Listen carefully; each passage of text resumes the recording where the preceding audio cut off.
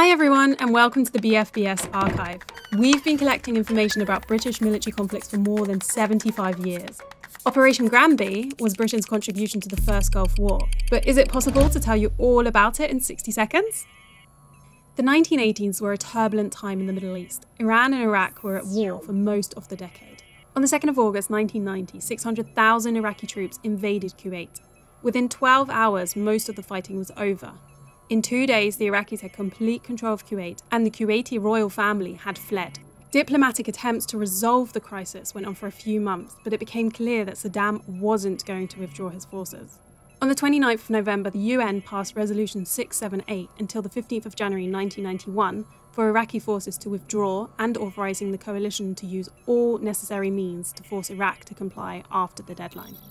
53,000 British troops formed part of the nearly 1 million personnel who were ready to liberate Kuwait. Don't miss all our great videos. Subscribe to our channel. Let's do this! Operation Granby, explained in 60 seconds. On the 17th of January 1991, with Saddam Hussein refusing to withdraw, Allied forces started bombing Iraqi military targets. The RAF flew 2,500 sorties into Iraq, using mainly Jaguar and Tornado aircraft. 12,000 Iraqi troops and 2,300 civilians were killed in the 6-week-long air war. On the 24th of February 1991, British Crown forces were given the green light to advance. British SAS troops were the first into action, whilst the UK's 1st Armoured Division took part in a huge left-hook manoeuvre, moving hundreds of miles to the west and outflanking Iraqi forces. British Challenger tanks were involved in several battles, destroying over 300 Iraqi vehicles, whilst dismounted troops were involved in trench fighting against the remaining Iraqi soldiers who were dug in. After 4 days of fighting, Iraqi forces were cleared from Kuwait. Retreating Iraqi soldiers set fire to hundreds of oil wells, creating huge plumes of thick black smoke and fire. The coalition suffered 290 deaths during the war, 47 of them British. It's estimated that 10,000 Iraqi soldiers were killed in the ground offensive. By the 28th of February, fighting was over. In less than 100 hours, Kuwait had been liberated.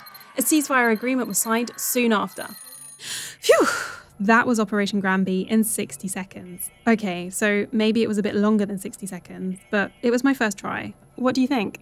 Militarily, this was a textbook operation. It was fully backed by the international community and the United Nations. This is the first time that war fighting was televised in near real time. Footage from cruise missiles that were fired from warships in the Gulf Sea were broadcast on TV for the world to see. At the time, many people thought the coalition could have gone further, invaded Iraq and removed Saddam Hussein from power. But the objective had never been to change the regime in Iraq, and UN had not mandated for it. So the war ended. Saddam Hussein would remain in power for another 12 years. Interesting fact, Gulf War syndrome is an umbrella term given to many undiagnosed illnesses and strange symptoms affecting military personnel who fought in the Gulf War. Thanks for watching the 60-second episode about Operation Granby. Make sure you subscribe for more of these ridiculously fast and squashed together overviews of military history in 60 seconds.